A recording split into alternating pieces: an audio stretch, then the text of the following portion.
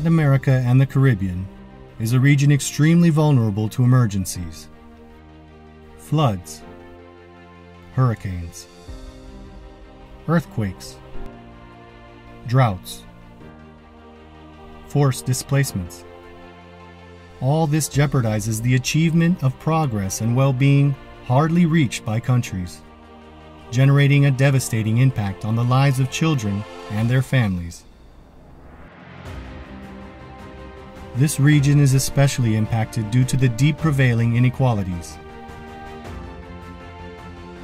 And the COVID-19 pandemic confronts us with a new health, economic, and social emergency of unprecedented magnitude.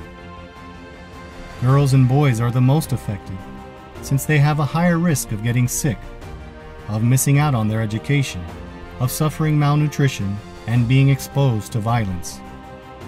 Impacts on children's development can be drastic and non-reversible. Today, when families' means of support are affected, protecting them is essential. In these situations, governments can and should use their social protection systems, namely, public measures that address poverty, vulnerability, and exclusion, making use of tools such as cash transfer programs, feeding programs, or instruments that protect workers from the risk of losing their jobs.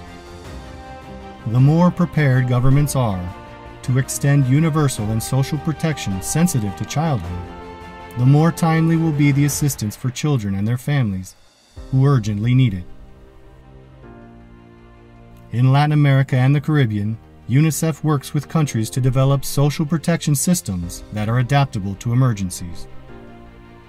To prevent an emergency from becoming an individual, familiar, or communal catastrophe is an urgent task.